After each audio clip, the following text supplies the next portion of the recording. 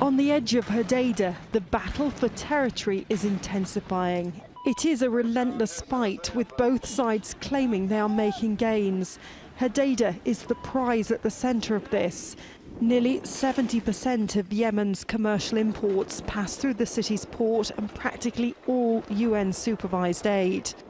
Pro-government forces backed by Saudi Arabia say a major offensive is now underway to try to take Hodeidah back from rebel Houthi fighters. The ones that have remained in Hodeidah are in need of food, water and sanitation. There is scarcity of essential goods, basic needs like food.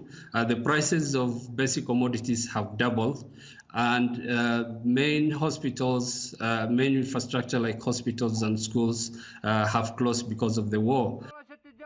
The Houthis say they are also inflicting heavy losses on Saudi-backed fighters. This war, which is 4 years old, began when Houthi fighters captured the capital Sana'a. A coalition led by Saudi Arabia then launched a major campaign to try to restore the government recognised by the international community. Since then, the country has descended into chaos.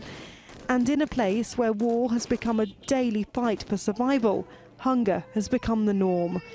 One child under 5 in Yemen dies every 10 minutes.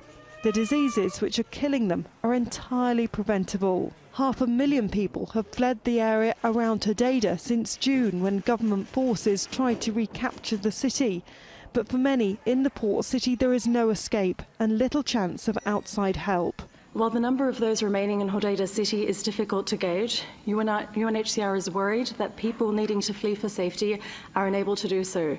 They are trapped by military operations which are increasingly confining populations and cutting off exit routes.